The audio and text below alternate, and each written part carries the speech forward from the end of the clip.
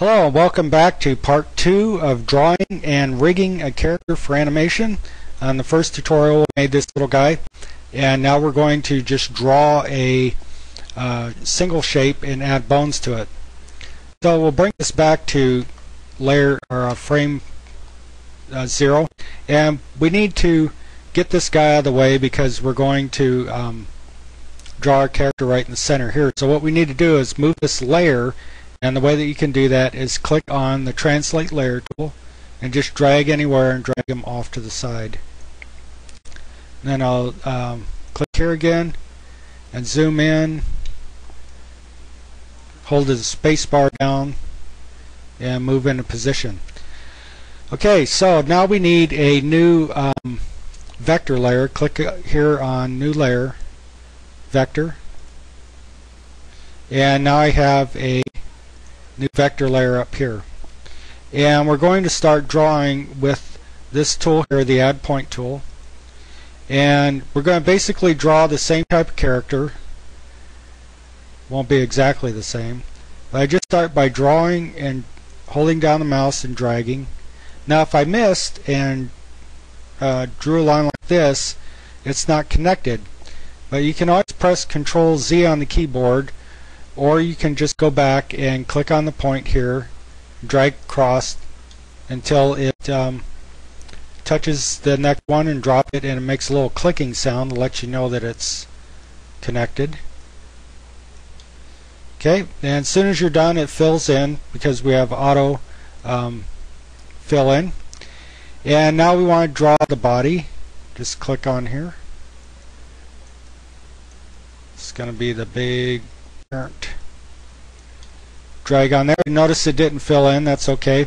Now you can also add points. Just click on the line once and then draw your leg.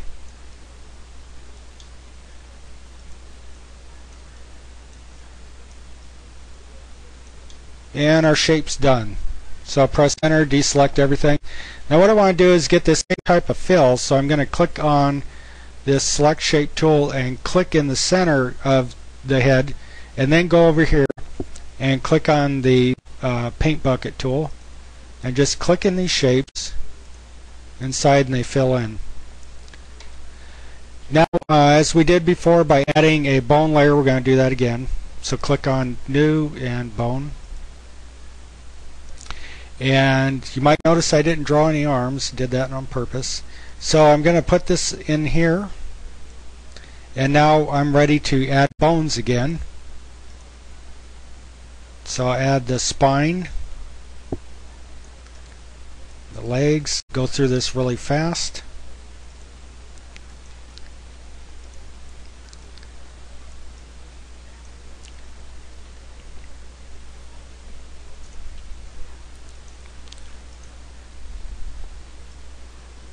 Draw the head bone, and I'm going to put the arm bones in.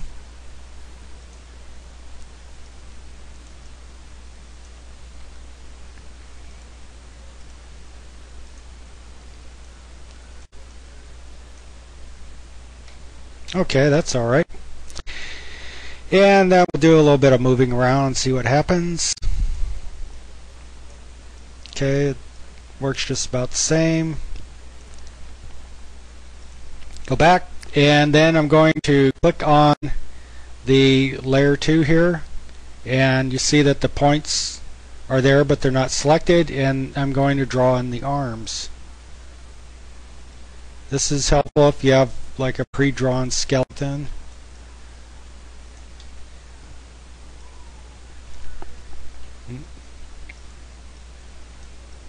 Now what happened right there is I click and dragged on the line. You can also do that to reshape your lines, or if you just click on it once it adds a point. And then we'll do the same for filling it in. Click on the head layer or any layer now, or I'm sorry, not layer but shape. Click in here and then go back to the bones layer, select the translate bone, and now you can see that it's attached. It's a very nice feature because you don't have to do any extra steps, just redraw your character. Okay, and then this layer here, I want to move it down, and then we'll look at scaling it a little bit. Click on the scale tool and we can scale it up or down. And also there's a rotate tool. Rotate your layer around.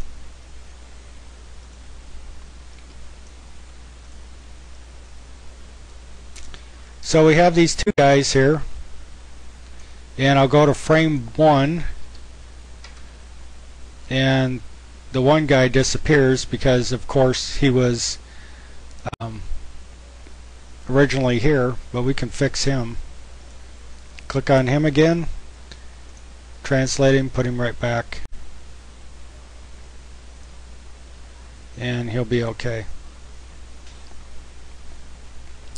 And I'll go out here to about frame 12, and I'll select the first one. Now we'll get into, you can always double click this and name it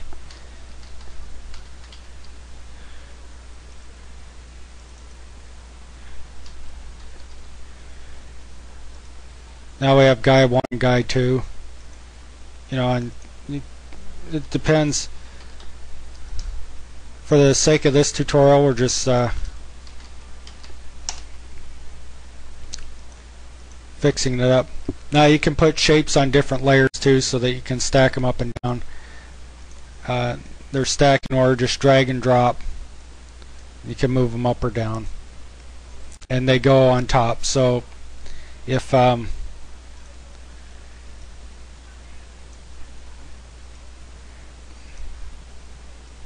see the stacking order, just like if you were laying pieces of plastic on top of each other.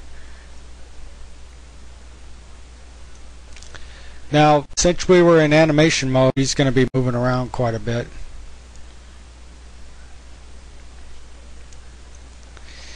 And let's say right here I want them to be waving a little bit.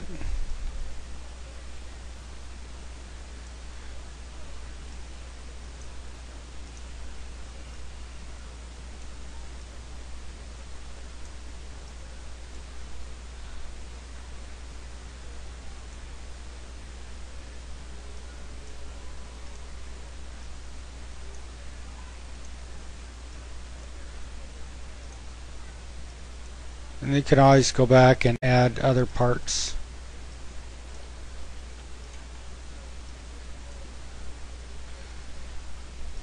Okay, so let's take a look at, maybe we want them to repeat over and over what they're doing.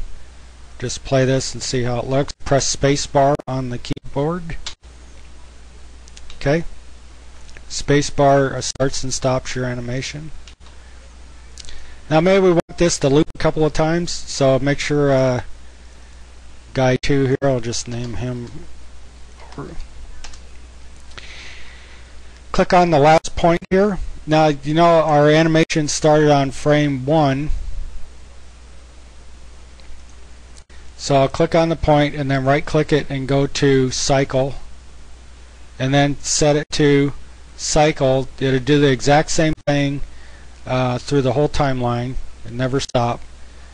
We'll put it on frame 1, so it starts on frame 1, and if I press spacebar now, you'll see he'll just keep doing it, waving to us over and over again. Same way with guy 1 here. Click on him, his point, cycle, and then they're waving to us. Try it out, start getting the feel for the tools, learn your shortcut keys so when you're drawing your rigs that you can switch back and forth without having to go back over to this palette. And name your layers, give them good distinctive names. And also on your bodies, like we did this one, go ahead and make as many layers as you want. One for the head, one for the body, one for the arms. It doesn't matter. And then when you make your bone layer, you just drag all of those different body part layers on top of your bone layer until it turns red, and drop it, and then it'll all be encased in that bone layer, so that when you add your bones, then it's going to affect all the parts that are inside there. So